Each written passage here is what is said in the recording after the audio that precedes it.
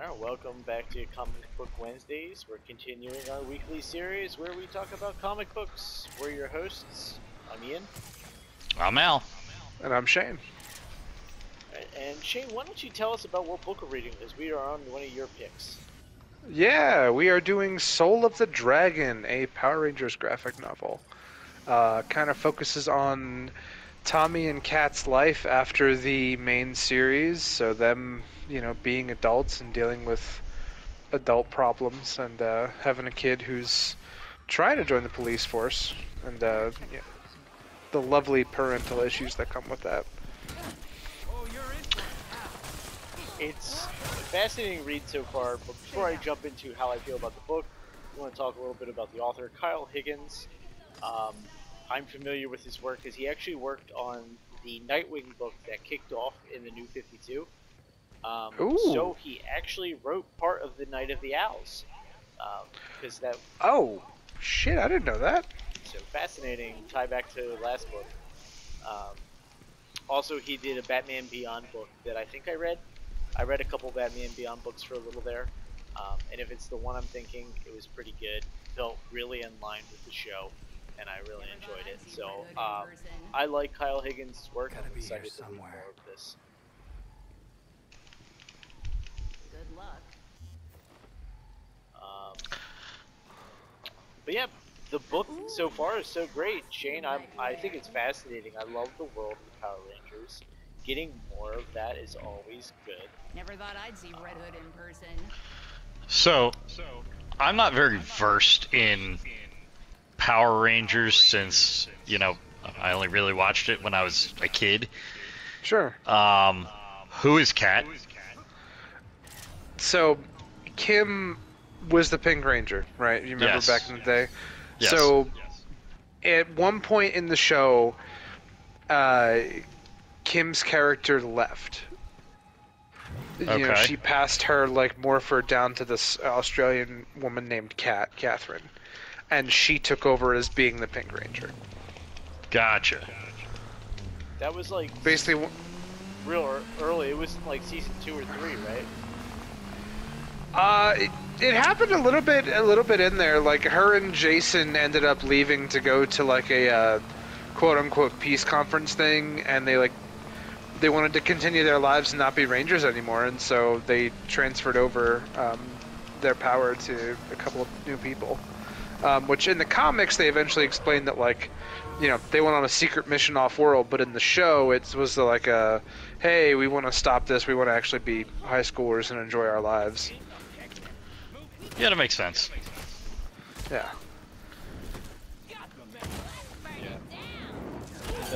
The latest Netflix adaptation had Kat in it, if I remember correctly. Yeah, the super cheesy one. I didn't know that was even out. I haven't watched that yet. It's very cheesy. Yeah. It's not good? Well, I mean, the original one was really cheesy. For what they promised that they wanted to do, because they had marketed this as gonna be more of an adult type thing, and with continuing more of those themes, and I was excited for it in the beginning, but watching it, it's oh, you just made a futuristic Power Rangers episode. That's all you did. Yeah, they didn't.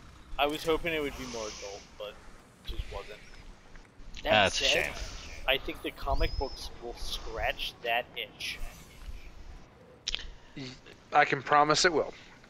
Yeah, I mean, I enjoyed the first 30 pages that we read, and it was a very easy read. I found myself on page 31, and I was like, I better check what page I'm on. And I'm like, oh shit. It goes by really quick, and I think that's mostly because a standard comic book issue is about 24 to 28 pages. So when you said 30, I was like, that might be a little short. But if that's how you want to take it, that's how we'll take it. No problem. Yeah, I kind of found that breaking it up into sections of 30, because we ended, just to skip ahead for some bits, because I took some notes. We ended right where he's talking to this character named Sky, and he's like, okay, where the fuck is my kid?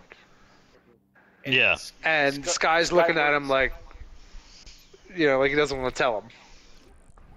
Right, so Sky works for SPD, right? Which is their police Yes. force. Yeah. And just to kind of update, so Tommy is he was a doctorate teacher, and he's retiring. Yes, he was he had a doctorate in archaeology and history, and he was teaching high school, and he was doing some like professor work. That's just knowledge I know from reading other comics. But yeah, he was a doctor, fully retired from being a Power Ranger, just teaching and living out his life, and he's decided to retire. Okay, that's pretty cool. Red Hood acknowledged. So, some of the like notes that I took were very much the slice of life that I thought was really funny about this, because I mean, you think Power Rangers, and it's like, oh, action, fighting, and it's like, no, here's this dude who's like been doing this his entire life. He's got back problems. He's got other issues because he's been doing this for so fucking long. And I just thought it was fascinating when I started reading it, because I had always wondered, like, what happens to these people when that stops? Like, there's a lot of stories out there that are like, oh, maybe they died fighting and things like that. And like, he even lies to his doctor when his doctor's like, well, yeah, it's no wonder you're in pain. You have this like fracture in these issues. And you said you were in a car accident years ago? And it like cuts to him fighting a monster, and he's like, yeah, it was a car accident. Yeah, that was pretty good. A beautiful splash page when that cut to him fighting the monster, by the way. I thought that was really great. The art in this is really nice. It, even in that like page, it almost looked like a gladiator ring, because I see a lot of like things in the background that like I would see in like Marvel stuff where it looks like it's an audience. It could have been. I wouldn't be surprised, I mean, space gladiatorial ring, and he had to fight in it. And we do know that being a teacher doesn't pay enough money. This is true. Be a Power Ranger, space gladiator by night. No, I really do like this slice of life. I always like that in like any type of media. Honestly, you can like get that breathing moment. It's nice to decompress with that kind of stuff. Now, I'm extremely curious to where this is going, because we got a nice little mystery being set up. Where is the son? Why is he lying to Tommy? Like, I have the feeling that like maybe there's going to be a change of mantle here. That'd be kind of cool, like passing down the coin. I don't know how that works in war, but that would be neat. I always like legacy projects, and this is what that feels like. Yeah, no, I definitely get that vibe too, and like I know that in that last panel, like right before that, when his friend gets in the car and like, Tommy's initial reaction is he calls his wife and he's like, "Hey, have you heard from our son? Like, what's going on?" It's like he's actually just acting like a parent in that instance, which I thought was really cool, because he's just handling it how anybody else would handle it. And I like them bringing that more like humanistic approach to some of these characters, because I feel like that's not done often enough, especially when you get like, the Power Rangers, as legendary as they are, like being this whole fantastical superhero team, and it's like, the human connection is often missed. Oh, absolutely. Absolutely.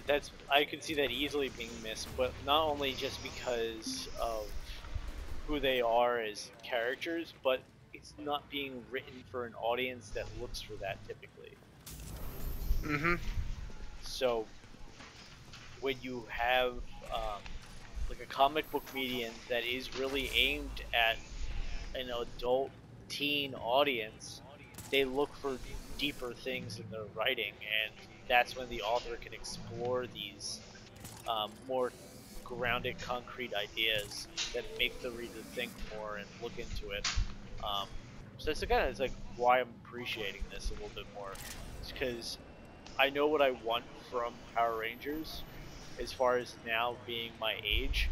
Like I'd love to look back at it and say, like, okay, yeah, I see as the show that I watched as a kid is still entertaining in its goofy way, but like I'm not getting anything deep or substantial out of it. But this scratches that, like I was saying. Yeah. Al, what do you think of it so far? I thought it's good. Like I said, I don't have much experience in Power Rangers since I haven't watched it since I was a real young kid.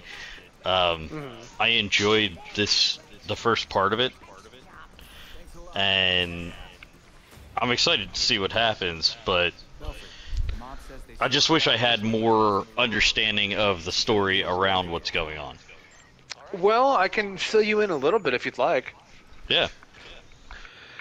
So, what this, it pulls from a couple of different sources, and this will eventually explain it, but I'll try and stick to stuff that won't be explained in the book.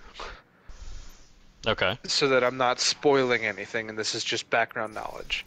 After Tommy and all them stop being Power Rangers, you have this group called SPD. Stands for Space Patrol Delta. They're basically just cops.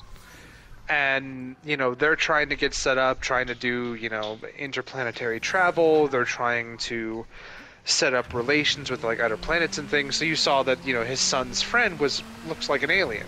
And everyone's just not even fazed by it. And that's the reason why, is because they're trying to set up, like, different things with these different worlds and things like that. So, like, I don't even remember them ever, like, going past it just being on Earth and these are the Power Rangers, like...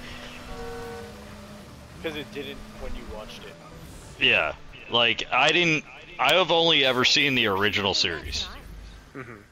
So, like, this whole, like, more than just Rita and Goldar and those original characters is, like, this whole thing's new. That's completely fair.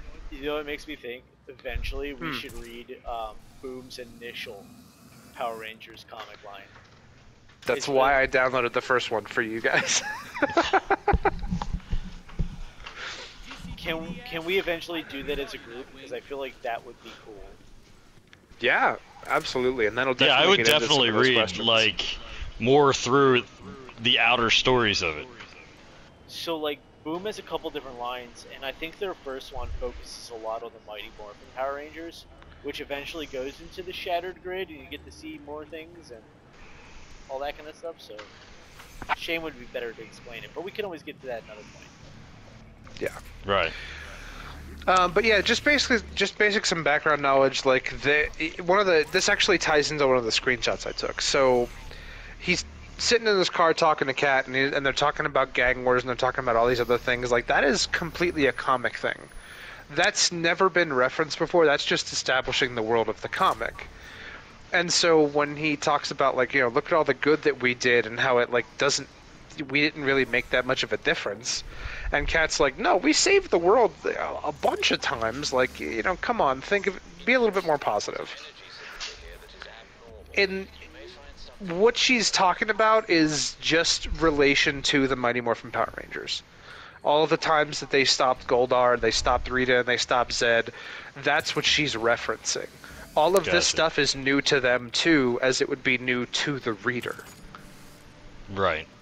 I did like the little note I wanted to put out there was the picture of the original Rangers on his desk. I thought that was a nice note to us old heads that might not know everything that's going on. Absolutely. I enjoyed that. Yeah. Also, to make you feel better, Al, I've never watched anything past the Mighty Morphin Power Rangers. Just okay. So you know. So well, there's like 15 of them, isn't there? Some of them are on different realities. Some of them are on Earth. up to so like I'm pretty sure there was a point where like it was a continuous story. Like Tommy changed a couple times. Like he was Yes. the Red Zeo Ranger, right? Yeah, so I can explain that a little bit because this book is going to touch on that. I don't know if it does a good job, so I'll just do a brief thing about that. He started off as the Green Ranger. We all know that. Yep. When he lost his powers as the Green Ranger, Zordon ended up creating, with the help of Billy and some other magical nonsense, he became the White Ranger. Which the comic did reference that. Yes. There is a... Once the Mighty Morphin powers are gone, what Ian had mentioned, the entire team gets new powers, and it's based off of this, like, crystalline magic, which is what they call the Zeo Rangers. You'll see that as well in this. The last one that Tommy gets is well after, he starts teaching, he leaves that Power Ranger world behind. They find meteor fragments imbued with energy, and that's the Dino Thunder powers, which is another one of his suits, which is a black suit. This happens well into the future, and he's not even supposed to be a Power Ranger, but one of these things basically just falls into his lap, and he's like, well, I'm not going to say no to the chance to help people again. And he becomes a Power Ranger once more. Right. After that is when he's kind of like, okay, I'm done. You guys can leave me the fuck alone now. Let me live my life in peace. And it will explain it a little bit how he's able to access some of these different things. So the comic universe is kind of establishing, if you gain more than one power, you can transfer that to someone else if you choose. Okay. Which is how, like, Kim, who was the Pink Ranger, passed it on to Catherine. Right. Does that make more sense? Yeah, definitely. I hate when you do that. All right. That's a lot of lore, a lot of background. I'm excited to get on to some of the next stuff here. It took all my willpower not to just read this thing. I know, dude. I almost read the whole book last night. Al, when you said page 31, that is exactly what happened to me. I was at 31 and I was like, oh, I should check where I'm at. Oh, there it is. I was wrong. Yeah, it was bad. I was like, oh man, 31. I can keep going. It won't be that bad. Well, you know me, Shane. I've been dying to get my hands in some Power Ranger comics for a while. We've been talking about it. So, like, now that we're doing it, I'm like, this is great. This is fantastic. That is absolutely one of the reasons I love Boom Studios, is because the writing is just that smooth for all of their projects. Boom is fantastic. Great comic book company. I think this is the first book I've actually read by Boom. So. I think they have a Godzilla book too, if I'm remembering correctly. Yeah, they have Godzilla, Ninja Turtles. They even do Magic the Gathering ones, which, surprise, surprise, I have bought. I'm sure you have. No. Is the last Ronin also a Boom? book? It's on my shelf. I think it's... I want to say IDW, but let me check. I have it right here. It's IDW. You're absolutely correct. Yep. IDW. The only reason I know that is because IDW are the ones that does the Transformers ones that I like, so when I picked up the last Ronin, I was like, oh, this is going to be good. Yeah. Alex, we'll read the last Ronin as a group eventually. That book is fucking fantastic. Oh, yeah, it's supposed to be really good. Yeah. Well, I think I really would like to read the Ghostbusters ones you have in there, but I just haven't gotten to it yet. Oh, we'll circle to them. I know we will. They seem like they'd be really cool. Absolutely. Well, I think we're kind of rambling at this point, so let's wrap it up here. We got next week. We're gonna continue Soul of the Dragon. We're gonna read through page 60. I'm sure I'm going to be itching to read the rest of it as soon as I'm done reading that much too. I can only see it getting better from here, honestly. Yeah. Well, I'm glad you guys are enjoying it. I'm looking forward to continuing that with y'all. Well, thanks for the pick, Shane. Well, Yeah, it was thanks. definitely a good one. Yep. Thanks everybody for listening. If you're having fun with us, comment, like, subscribe, interact with us. We're happy to talk with y'all. Again, Absolutely. I'm Ian. I'm Al. And I'm Shane. This was Comic Book Wednesdays. Good night, everybody. Good night. Good night.